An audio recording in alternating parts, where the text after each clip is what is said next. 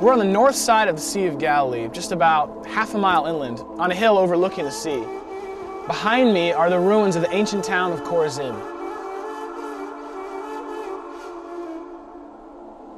In the time of Jesus, Chorazin was a town very much like Capernaum. Both boasted beautiful, impressive synagogues, thriving open markets, and large Jewish communities. And yet, like Capernaum and Bethsaida nearby, Chorazin was a town that was reluctant to fully embrace the ministry of Jesus. In a stunning passage in Matthew 11, 20 through 24, Jesus actually condemns all three of these towns for their lack of faith in Him. When Jews were exiled from Jerusalem and Judea by Roman soldiers after a brief war in AD 135, many of them came north to these towns. And again in the 4th century AD, another period of rapid growth seems to have taken place here. Chorazin continued to be a thriving, active town for another 400 years, but after the Muslim conquest in the 7th century, its population moved and was eventually abandoned. The remains that we see here today are most likely from the 4th century, but the architecture wouldn't have been all that different from what a town would have looked like in the time of Jesus. In our study today, we look at an invitation that Jesus received to have dinner with a wealthy man. They would have had their meal in a villa, just like this one. And outside here would be the courtyard.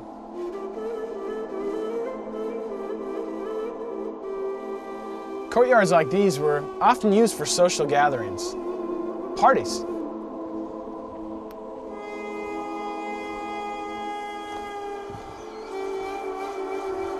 It was in social settings like these where custom and ritual often dictated people's actions and behaviors that Jesus would mix everything up with a story, a parable that turned conventional wisdom on its head. That's exactly what we see Jesus doing in our study here today.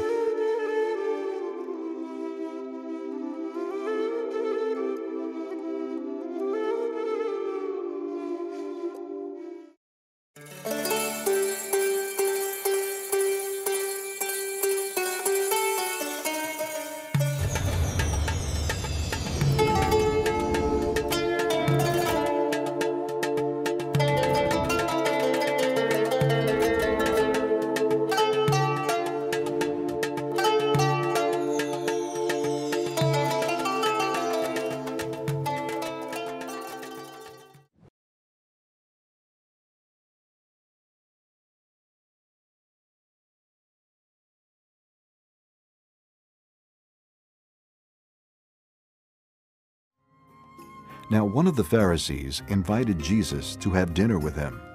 So he went to the Pharisee's house and reclined at the table. When a woman who had lived a sinful life in that town learned that Jesus was eating at the Pharisee's house, she brought an alabaster jar of perfume, and as she stood behind him at his feet weeping, she began to wet his feet with her tears. Then she wiped them with her hair, kissed them, and poured perfume on them. When the Pharisee who had invited him saw this, he said to himself, "If this man were a prophet, he would know who is touching him and what kind of woman she is, that she is a sinner." Jesus answered him, "Simon, I have something to tell you." "Tell me, teacher," he said. 2 men owed money to a certain moneylender. One owed him 500 denarii and the other 50. Neither of them had the money to pay him back, so he canceled the debts of both. Now, which of them will love him more?" Simon replied, "I suppose the one who had the bigger debt canceled." "You have judged correctly," Jesus said. Then he turned toward the woman and said to Simon, "Do you see this woman? I came into your house. You did not give me any water for my feet, but she wet my feet with her tears and wiped them with her hair. You did not give me a kiss, But this woman, from the time I entered, has not stopped kissing my feet. You did not put oil on my head, but she has poured perfume on my feet. Therefore I tell you, her many sins have been forgiven, for she loved much. But he who has been forgiven little loves little. Then Jesus said to her, Your sins are forgiven. The other guests began to say among themselves, Who is this who even forgives sins? Jesus said to the woman, Your faith has saved you. Go in peace.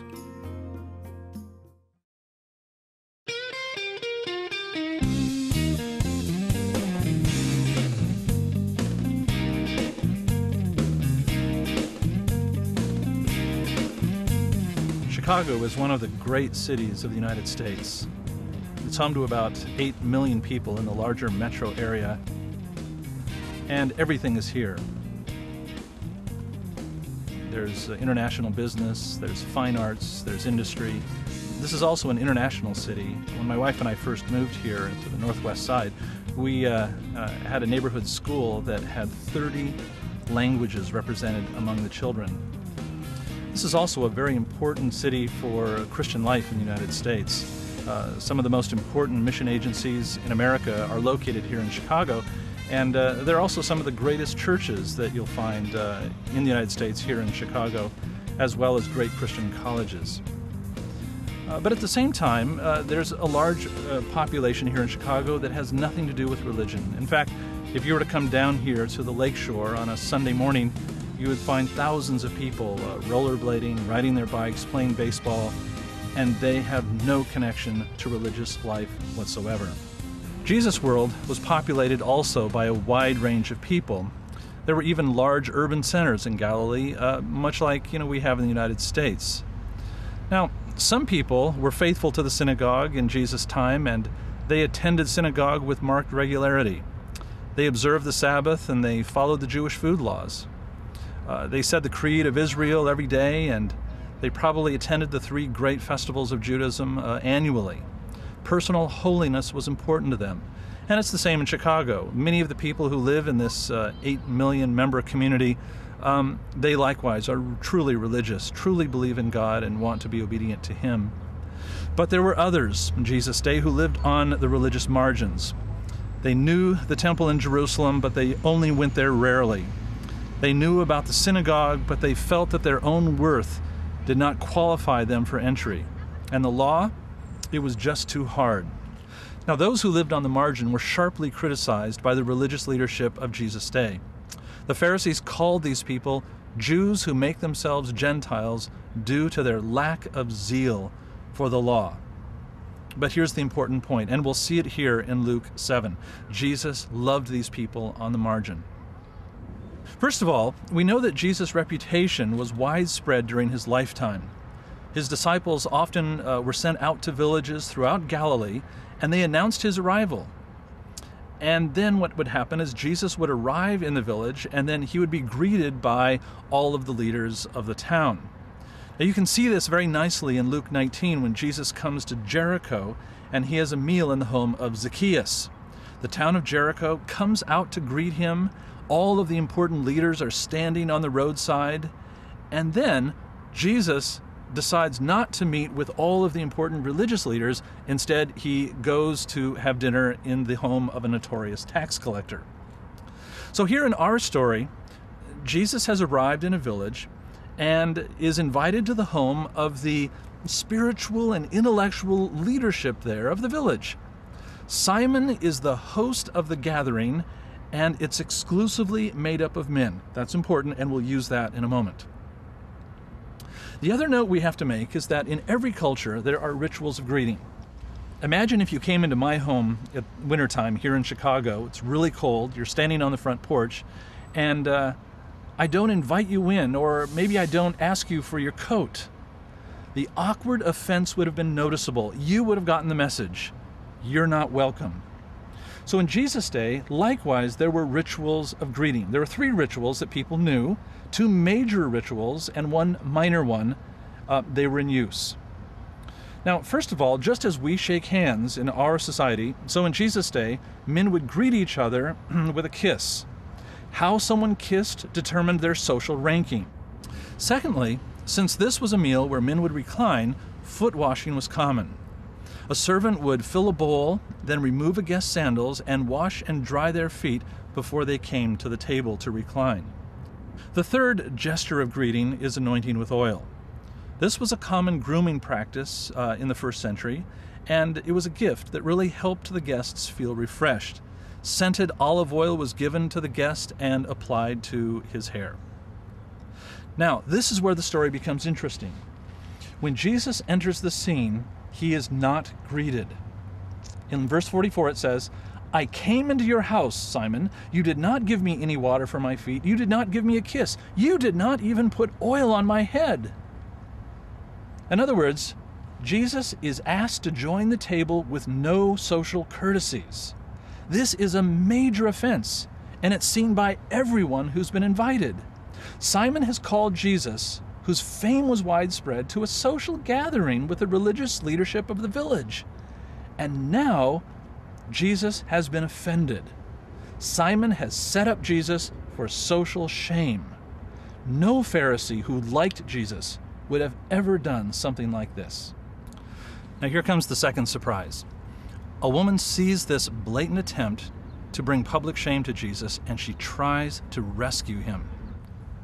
Now in the passage, this woman has an illicit sexual history, and she has come to the table.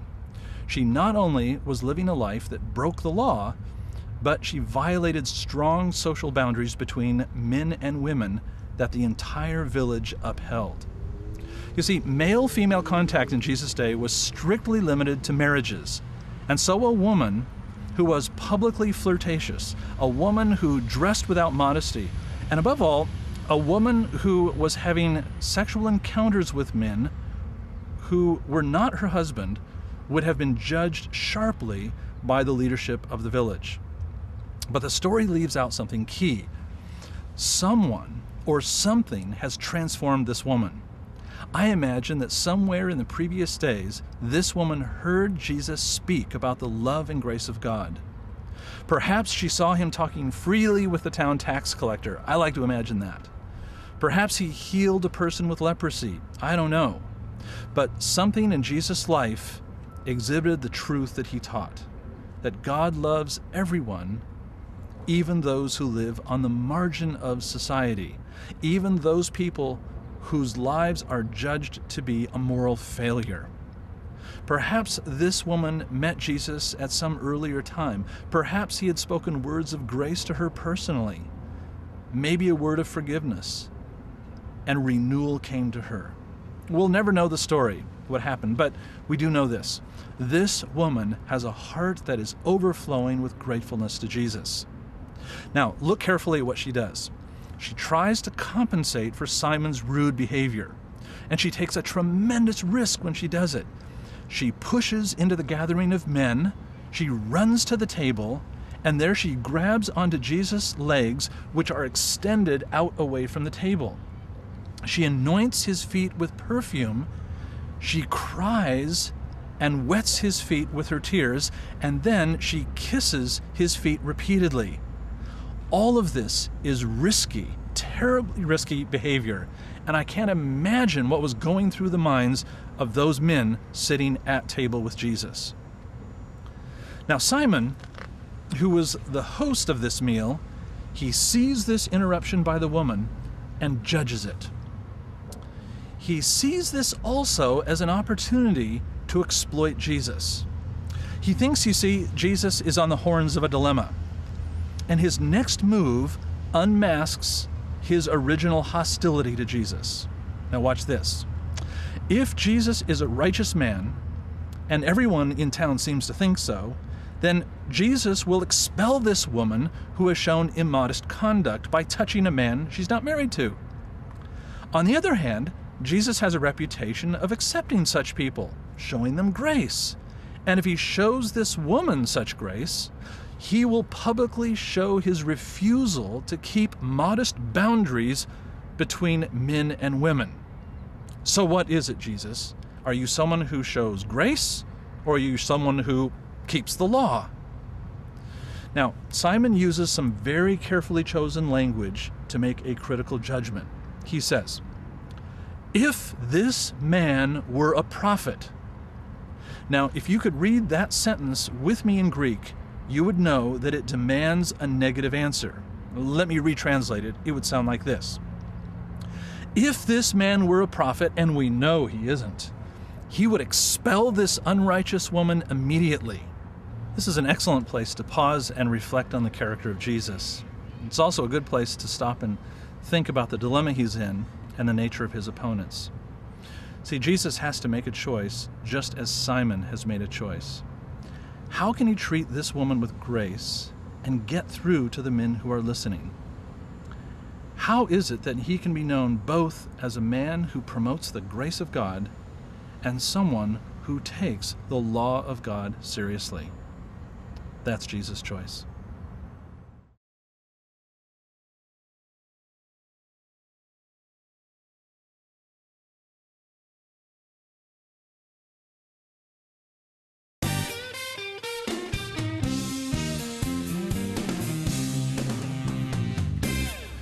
Religious leaders in Jesus' day formed societies where men, and it was always men, they sat in the evenings, they ate meals, and they discussed the important matters of village life. They also debated theology there. This story in Luke 7 brings many of these features to light. So let's take another few minutes and rebuild the scene, making a few more deeper connections. First of all, the room. We know from excavations in the first century that Jews embraced what we call a courtyard living style, particularly among the more wealthy.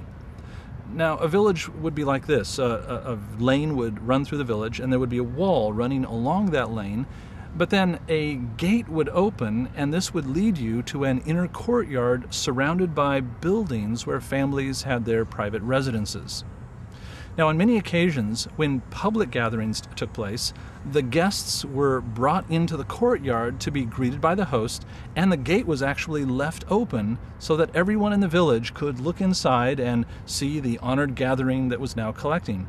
They not only could look inside, but they could walk inside, walk around the courtyard, the outer perimeter of the dinner party, and take a look, and then walk back out onto the street. Believe it or not, that tradition is still alive today among Palestinian Christians who do this sort of public hosting. Now, the other thing we know is that Jews in this era adopted the Roman triclinium. Now, let me explain. This was a three-sided table shaped something like a U, where guests sat around the outer edge and servants waited on them from the inner ring. So diners would recline at such tables on low cushions with their feet extended away from them. They would rest on one elbow and then reach with the other hand into common bowls served to the dinner party.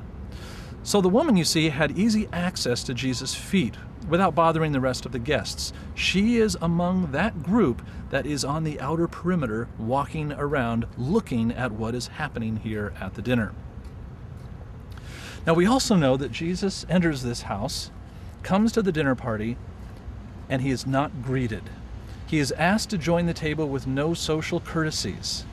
This is a major offense, and it's seen not only by those other men who are invited, but also by those who are looking on from the public. Remember, that gate has been left open, and all spectators are watching.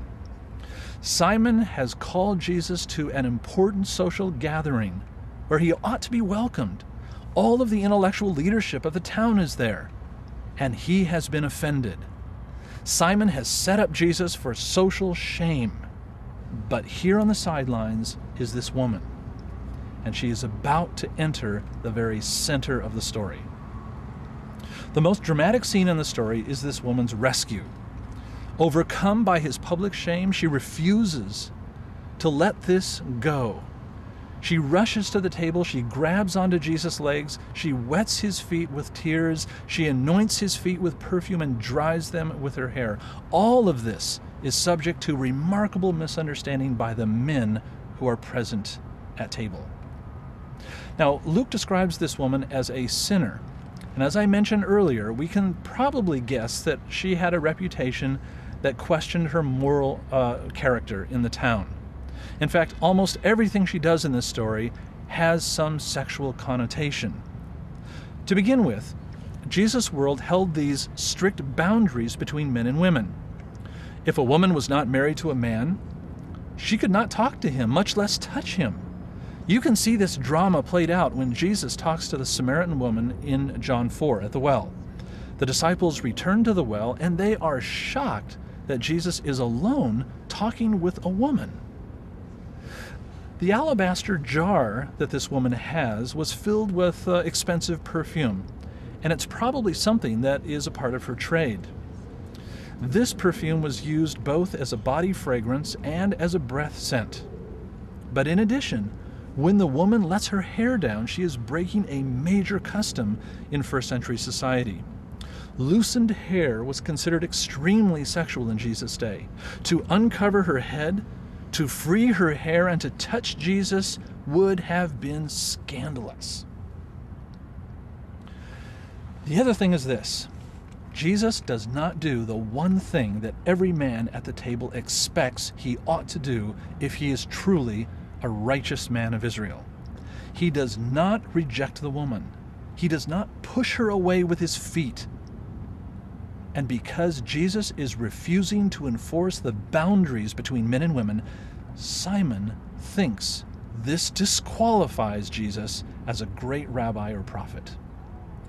Jesus' failure to observe purity boundaries, that's what they called them, purity boundaries between men and women, his failure to do this disqualifies him as a prophet. But Simon goes further, and this is where Simon overplays his hand. He soils the woman's reputation as well. He refers to the way the woman touches Jesus. The Greek verb in Luke 7 here is provocative. It can also mean light a fire. We could even translate it like this. Listen carefully. If Jesus were really a prophet, and he isn't, Simon is saying, he would know what sort of woman this is who is trying to turn him on. The triclinium and its guests are electrified by the tension. War has been declared by Simon. Jesus then tells a parable for everyone at the table to hear.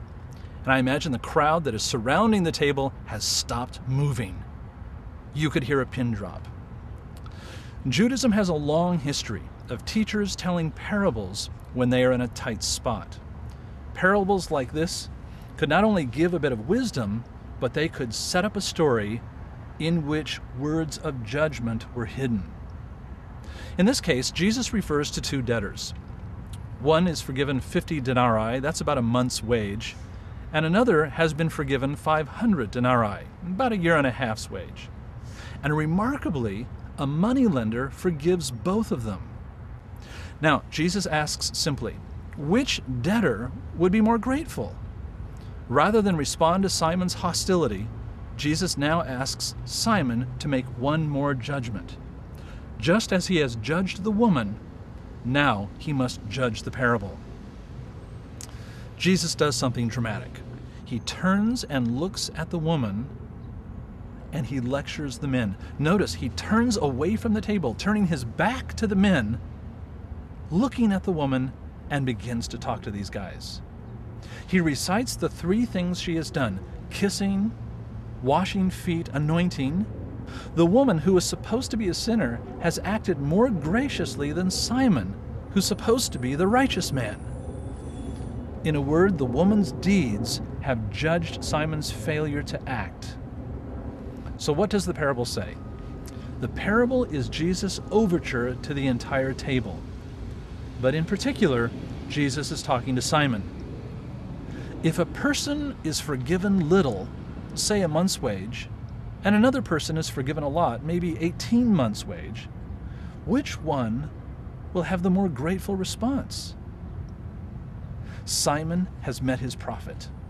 He must now make a judgment which will inevitably contradict what he said before. Obviously, the person forgiven a lot will be more grateful. And this may include the woman. which means she has been the recipient of God's grace in abundance, which means something has transpired inside of her, and it ought to be recognized.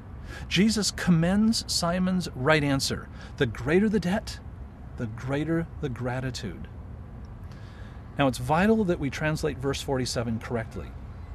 This woman's sins are not forgiven because she has loved much, a thought that would mean she earned Jesus' favor, but rather, her sins, which are many, have been forgiven, therefore she loves much.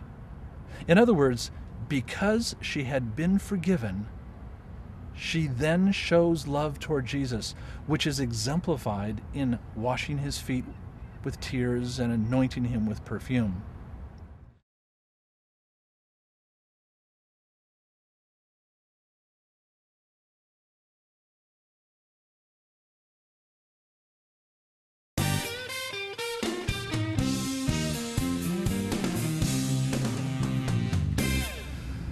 So let's finally recap the story. So here we have a dinner party filled with theologians, and Jesus has been invited and publicly shamed. A woman who no doubt heard his message about grace at some point in her life, a woman with a horrible reputation, turns up and rescues Jesus. And in the midst of all of this, we have a host named Simon who is hostile, so hostile. Then Jesus offers a parable about gratefulness and debt. He is the central character of the story. Naturally, he is willing to go where risk is involved. He's even willing to have dinner with a circle of men who maybe debated him already in public in the village synagogue. He is also willing to be identified with people who live on the margin. People like this woman who enjoyed no respect from the town's religious leadership. In other words, Jesus' character of compassion and perseverance for sinners of all types, religious sinners like Simon included, this is absolutely stunning. I imagine Jesus loves Simon no less than the woman. This story reminds us that Jesus' compassion is wide. He is willing to extend his grace to any who invite him near. The religious, the irreligious, the powerful, the weak, people at the top or bottom of society, Jesus is interested in all of them. Everyone in a city as huge as the city of Chicago. When I walk around the streets of Chicago downtown, I think of people, some of whom are religious, some are irreligious, some see themselves as power brokers, others are not. And I wonder, when they step into the church, will they meet the Simons or will they meet Jesus? The second major character in the story, of course, is Simon. But above all, we must not stereotype a Pharisee like him. He loved the Bible. He was devout. I'm sure he was generous with his money. He attended worship regularly. He lived a life of purity and righteousness, and I'm sure that he was honored in his spiritual community. And yet there is something wrong. There was a cancer at work in his soul. At some point, Simon had lost touch with his need for forgiveness. His own self-assessment, I imagine, concluded that his life merited applause, and as a result, his life required little grace from God. This, I think, is what led inevitably to what we see at the dinner party. So Simon forces us to ask about our relationship to the grace of God. And it makes us wonder what happens to us when we've been saturated in a religious life for such a long time, when we have adopted the spiritual, cultural habits that we have for many, many years, and we no longer recognize our need for God's forgiveness. What happens when we become such religious people that we don't even think about the grace of God any longer? These are the sorts of questions that haunt us who live lives inside of Christian communities every day. Have we forgotten what it means to be forgiven? And if we have, will we begin to think and act like Simon? That's the important question. Will we forget to be equally gracious to those around us? See, Simon is the last man that I want to be like. He is religious. He is so religious. But he's also far from God. The third and last character in the story, of course, is the woman. The woman is a hero, not simply because she risks deep social misunderstanding when she rescues Jesus. She's a hero because in her heart is a deep treasury of humility. She has a horrid reputation, and yet she has experienced the grace of God in Christ. But I think there's a secret at the heart of this woman's life, and it's not told to us in the story. She has had contact with the grace of God, and maybe it was through the ministry of Jesus. We simply don't know. But she has been overcome by Jesus' willingness to love and forgive her despite her reputation. See, she is a woman in whom there is transparency, vulnerability, even openness. Her personal crisis became a gateway through which Jesus could step, and her deeds at the party were simply an expression of gratitude that she felt because of her personal renewal.